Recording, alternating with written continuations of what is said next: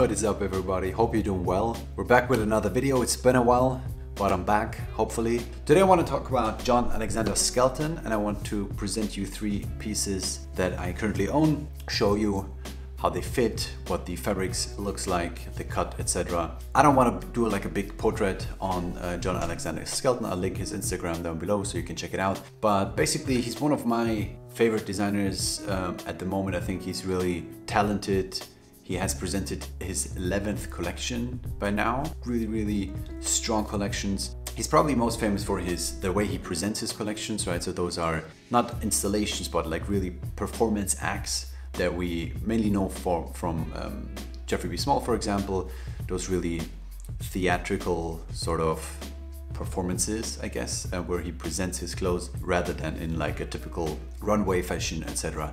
So pretty interesting pieces and definitely cool materials he uses. So a bit of background, maybe he studied at St. Martin in UK, graduated in 2016 to my knowledge, and yeah, ever since he created his own label. As I said, just launched the 11th collection.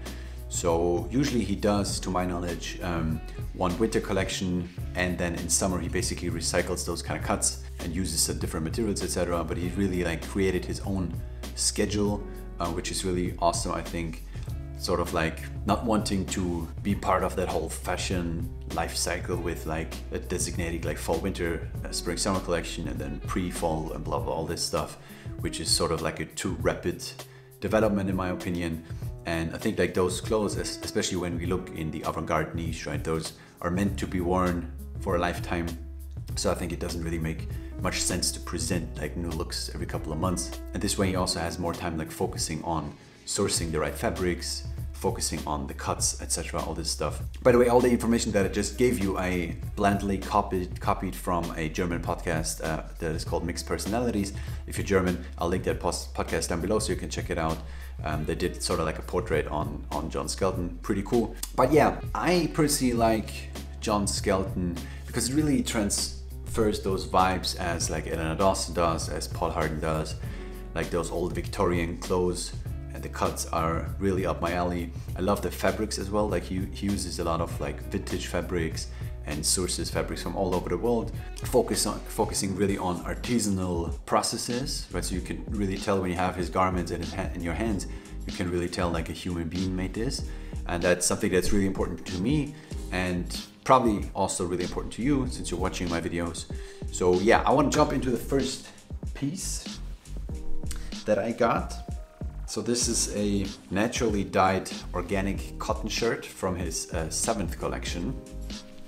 So pretty much the signature look is the number of buttons that you can see here. So the spacing between the buttons is obviously less than on a regular garment. Really resembles the old Victorian aesthetic, I guess. Yeah, love the fabric. You can really tell like it feels like it's super old, but it's still high quality.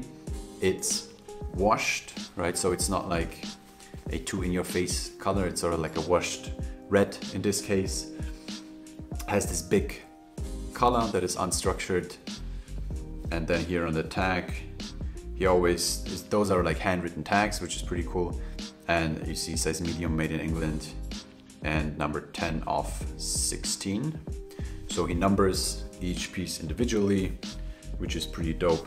Has a chest pocket as well as raw hems that you can see somewhere here, maybe even better on the sleeve, right? So raw hems, which I always appreciate. So this is size medium. Maybe talk about sizing real quick. I would say go true to size if you want to buy Skeleton. This is a size medium. If you follow this channel, you know I'm a true size large. So this is a bit small on me. What do I mean with small? I mean short, because this is quite a boxy fit. I'll throw it on in a second so you can see. So it's quite a boxy fit, so it will definitely fit you width-wise, but it is just a tad too short on me. So I usually prefer wearing a t-shirt underneath, but it still feels a bit too short. And so I will probably let this go, unfortunately. I will have to, because I don't want to just hoard stuff in my closet that I don't wear. But yeah, you can see that the sleeves are pretty wide as well. Right, here's my wrist for reference. That's a matter of taste as well. I prefer them to be a bit more snug on the wrist, but yeah, beautiful piece. Really love this one. If I had a size large, I would definitely keep it, but yeah, can't afford to keep stuff in my closet just. But yeah, let me throw it on so you know what I mean. So when I wear this, I prefer to wear it like this, right? So I have a t-shirt underneath so that it doesn't look too short, and I prefer having a jacket on top. And the main highlight here is obviously here, the buttons. But the only reason I prefer wearing it like this is because it's a bit short, I think, right? But I think it's still, this is a good workaround. I think it looks pretty good worn like this. Obviously, when I remove the jacket, you can see the fit, and it, in my opinion, it's too short. Obviously, width-wise, it's okay. Arms is good as well, I think, but this is just a tad too short, unfortunately. I wish it wasn't, because I love this piece so much. This is what I meant by the sleeves, by the way. They're a bit long, a bit wide. For my taste, right? I like it when I see it with others, but for me it feels a bit weird. But yeah, this is the fit of a size medium on a person who is 191 centimeters tall. So I would definitely say go true to size. If this was a size large, it would probably be to here, which I would like. I'm generally not a big fan of too boxy tops, but I think it works well when I have a jacket on top. So the next piece I wanted to show you is a vest. This is number 1 out of 8. This is size medium as well. I think for the vest is pretty cool. I like them when they're a bit shorter, and width-wise they fit, I think. So this is a black corduroy vest. Really hard to put in frame. There we go. So we have 2 chest pockets and then 2 pockets here at the bottom, and then a signature buttons here in the front. So very thick and structured cotton. I love this for layering because it brings like a different, not only a different layer, but also the texture is so different, right? When you have like a linen or just like a regular wool blazer on top, and then you see like the structure here of the cord is pretty dope.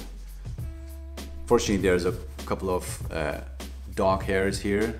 If you follow me on Instagram, you know that we just got a dog a couple of weeks ago. Leaves her hair everywhere. But yeah, so the front here is basically a thick structured corduroy, which I love. And then on the back, you have a linen back, which is good for breathability. Also, but it's still pretty thick. So this is a winter piece, obviously. And that has this corduroy belt here on the back, basically.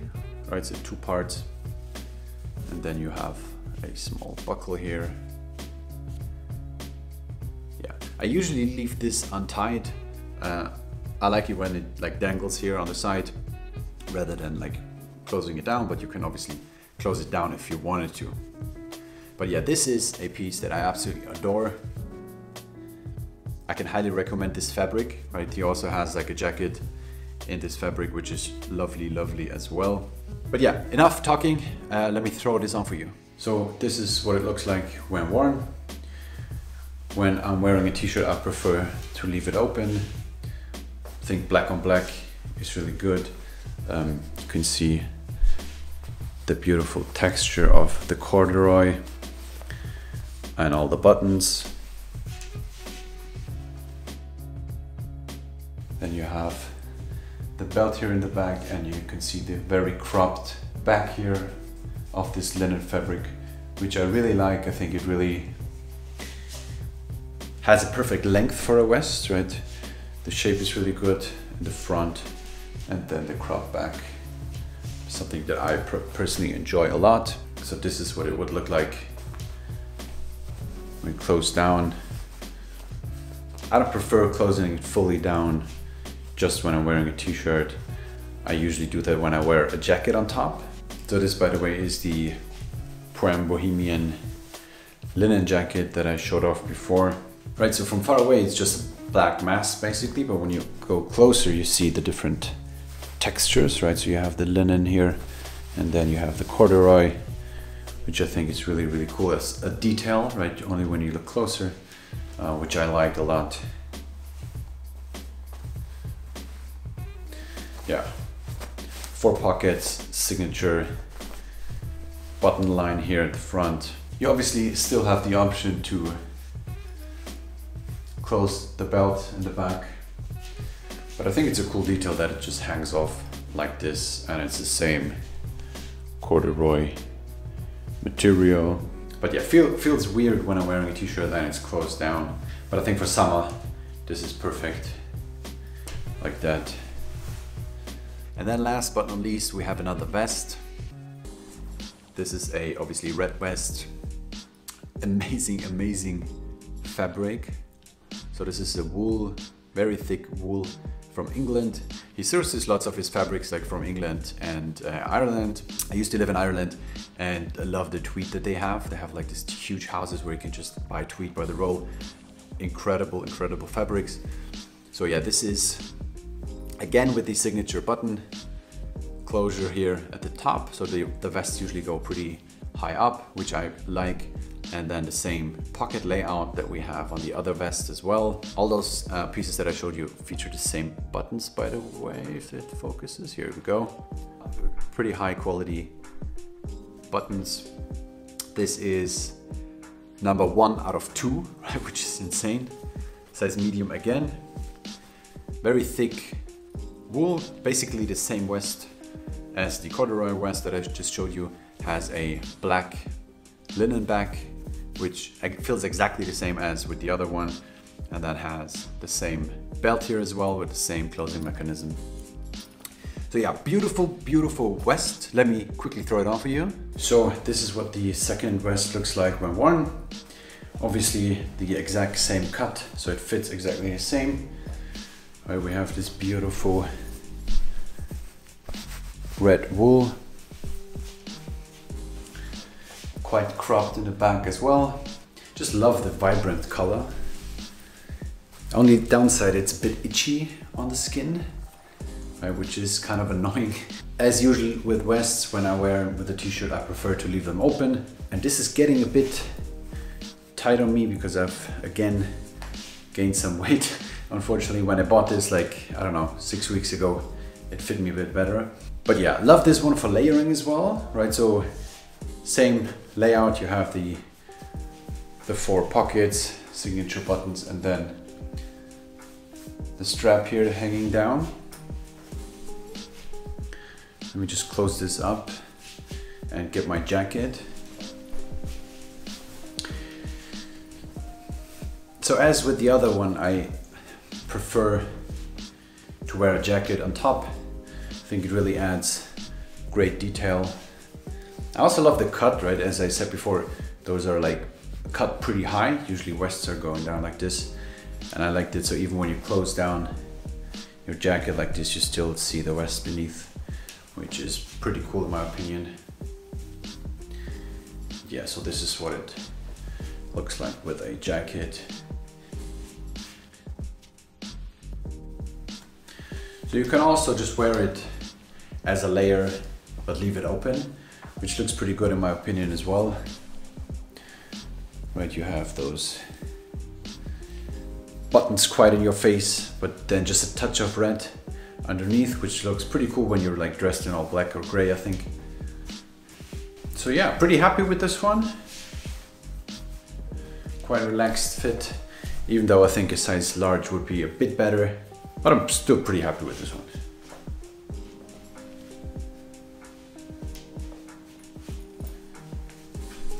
So the strap here is made out of the same linen material that is used in the back here as well. I think it would be cooler if it was the red, right? If you remember the other vest, this strap is made out of like corduroy, which is basically the same material as the front. It would be cooler if those were the same material as here, the wool. But yeah, still pretty cool. So yeah, those were my 3 John Alexander Skelton pickups that I bought. if you're not familiar with him, or if you are, doesn't matter, I highly recommend checking out his Instagram. I love what he's doing. He's such a great storyteller. I think even just using the pictures, right? You should definitely watch the videos. Also, by the way, there are a couple of interviews with him on YouTube, which I can link to as well if you want. And they're super interesting. There's a Zoom call with him where he explains stuff, and he's really like outgoing and customer facing, I would say, which is pretty unusual for those avant-garde brands, right? The creators usually want to be hidden, be shy or something. But I think that's more like Carol's approach, and everybody else followed, right? But I think he really goes his own way and creates stories around each collection, does like a huge effort in like filming and stuff, and there's lots of like references to nature and stuff. So I can highly recommend checking out his Instagram. Pretty visual, pretty cool. Also the models that he chooses are super interesting. So definitely a cool brand to keep an eye out. Unfortunately not easy to come by, right? You can check Grailed. There are a couple of, not steals, but deals to be made. In general, like the retail prices are pretty high. The brand can be found in those like high-end avant-garde stores. In Germany, it's Darklands. Unfortunately, if you check the website, there are no prices on there. I wonder if this was like Darklands' decision or his decision. I'm not sure. But yeah, I personally don't like that because I want to see what I'm getting myself into before I contacted someone. But yeah, Le Carreur is one store I think that stocks him as well. And yeah, I think you can check out his website. There should be a list of stockists. Yeah, but that's been it. Those have been my 3 pieces. Unfortunately, the first shirt that I showed you, I have to let go. But I think the other 2 vests I will keep. I would still probably prefer both of them in a size large. So if I buy Skeleton in the future, I will definitely go for a size large. I'm really interested in the jackets as well. I think he has some amazing jackets. I wasn't able to find those on the secondary market though. Oh yeah, where did I buy those? The rest I bought on Grailed, and the 2 other pieces I bought from a guy I met online on Instagram. He had those pieces to sell me. Oh, and Dover Street Market. I forgot Dover Street. They're stocking Skeleton as well. And from what I know, they do sales from time to time. So you might be able to get some on a discount. Quick insider tip. But yeah, thank you guys for watching. Hope you enjoyed the video, and I'll see you in the next one. Cheers.